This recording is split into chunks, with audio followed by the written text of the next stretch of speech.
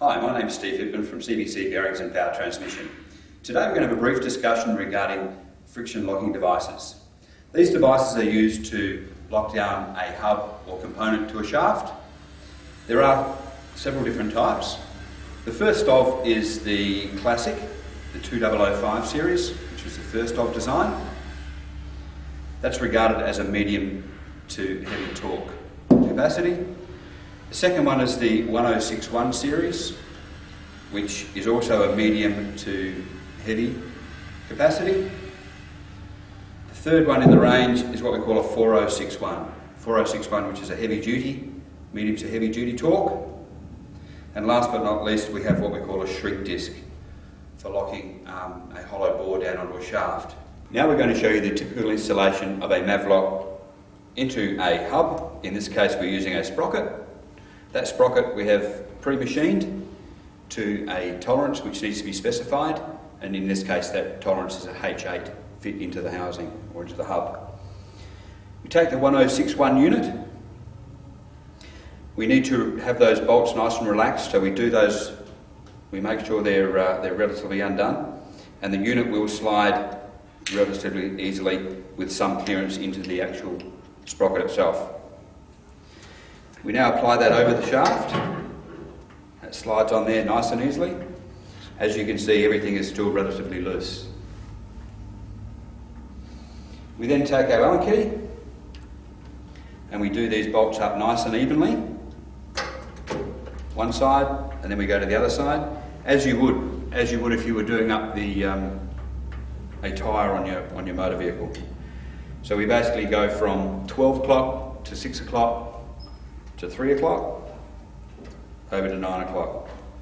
And we do that in turn, nice and evenly.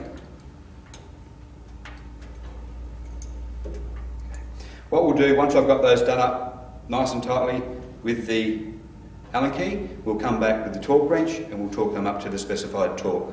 Now that we have the screws tightened nice and evenly, what we need to do is check the torque to ensure that those screws are done up to the specified torque.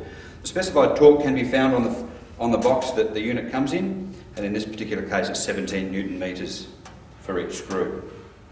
Again, we need to ensure that we tighten these evenly, so we start at 12, move to 6, go to 3, cross to 9, etc.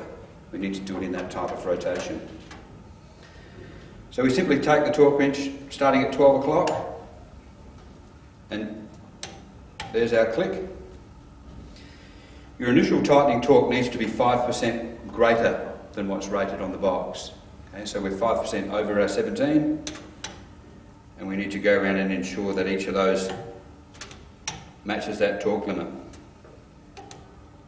And in this case, we seem to be pretty good. There we go.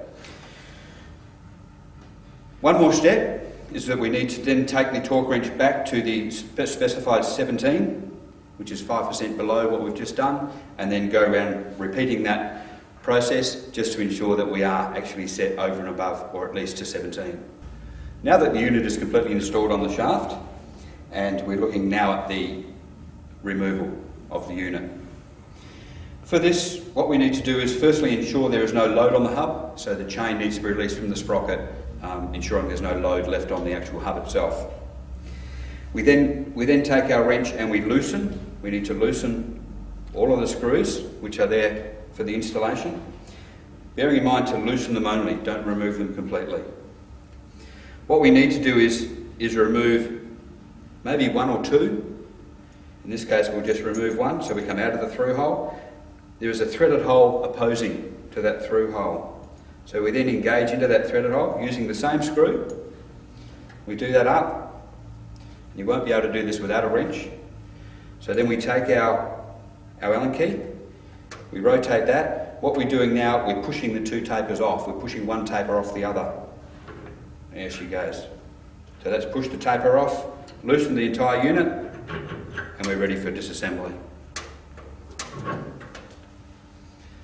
Okay, now looking at the 2005 series, which is the classic Mavlock.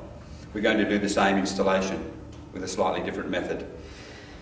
You'll notice that the sprocket here is machined to suit the outside diameter of the unit, which is fine. But you'll also notice at the back of the unit here, we have machined a clearance hole or a step. That's to ensure, for this series only, that the unit is central on the shaft. So what it's doing is actually acting as a centering tool. Okay? So now that's on there, we've loosened all the screws, so it's in its relaxed position. That goes on there nice and easily, and is still relatively loose, as you can see. As for the 1061 series, we now take our Allen key and we start to do up those screws. Again, evenly and tightly, adjusting from 12 o'clock, 6 o'clock, 9 o'clock, 3 o'clock, etc. Okay? So what I'll do, I'll tighten these up hand tight, and then we'll come back and show you the torquing of these bolts. You may have noticed that the classic series, the 2005, which we're currently working on, does have twice as many installation screws as the original 1061 which we used. This is also a disadvantage of the 2005, taking twice the length of time for the installation. Now that we've got these tightened up hand tight with a wrench, we again take our torque wrench and we start to torque these up. Again, the torque level is available from the front of the box which it came from, in this case 17 Newton meters again. We now set the torque wrench to 5% over and above the 17, and we go around ensuring that they are all up to the recommended torque value. Again, going from 12 to 6 to 3 to 9, ensuring they're all done up nice and evenly and tightly. Once we've achieved that, we then set the torque wrench back up to back down to the 17, 5% below what we've just done, and we repeat that procedure. Again, going 12, 6, 3, 9, making sure we do it all nice and evenly and tightly. Okay, now looking at removal of the 2005 series. It's a little bit more complex than the 1061 series, which again is a very simple operation. What we need to do, I've actually gone around and pre-loosened the black-headed bolts. You will notice that there's actually two silver-headed cap screws here.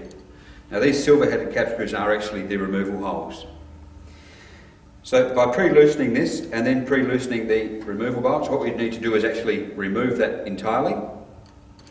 So that entire screw comes all the way out. And by doing this, because of the short shallow tapers, this unit is not self-locking, so it can even get to the stage where by simply taking out these or loosening the unit will actually release on the shaft. In this case, we look to be okay.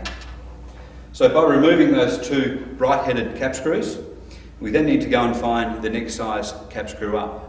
So we need to go to the workshop or the store to find the next size cap screw. That cap screw then goes into where we've taken out the bright bolts. It screws into what was a through hole, now a threaded hole of the next size up. As we install that, we do that up. That then pushes, I can actually do this by my fingers, that pushes the tapers apart, loosens the unit and separates. So that's the disassembly of the 2005 series. As you can see with our demonstration of installation and removal, the 2005 series, which is the original or the classic, has many disadvantages over that of its 1061 or 4061 series. Those being short shallow tapers, not self-locking, and also not self-centering. Many more screws to do up and undo, as opposed to the 1061, which is the long shallow taper, half as many screws, disassembly is much easier. And the 4061 series, being the heavy duty, again, half as many screws, disassembly is very easy, but very heavy duty due to the large surface area. Okay, this concludes our demonstrations for our friction locking devices. Trust you've enjoyed it. Should you need any more information, please don't hesitate to contact us via our website.